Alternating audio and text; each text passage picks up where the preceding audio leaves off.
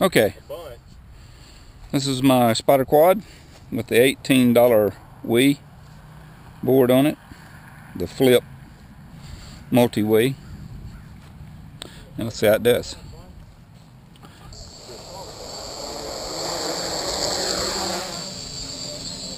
The rates aren't turned up, so it ain't like I can turn any flips right now, so we'll just fly it around a little bit.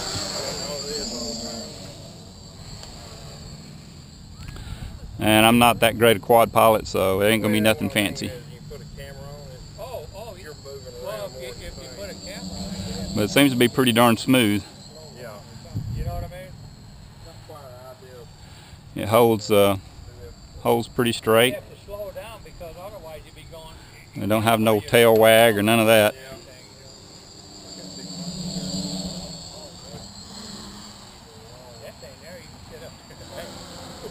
These are flashed ESCs with a Summit firmware.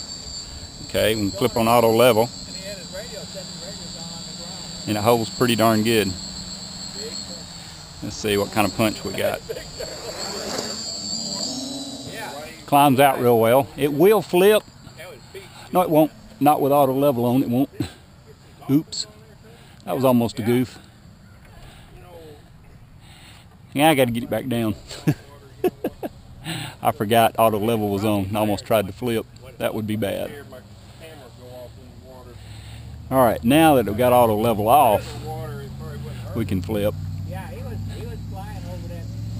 See, it does a slow flip. You could turn the rates up and it would flip a lot faster. If you can even see it that far out with this camera. Let's get it back down here.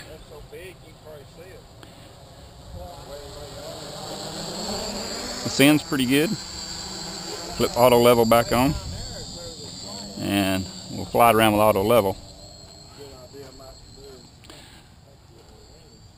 So whenever you let off stick, it's going to level out. I mean, you still can do your directions as normal.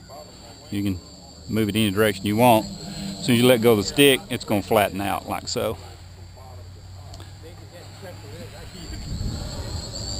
So that's it. The $18 multi-Wii board. Not a bad deal.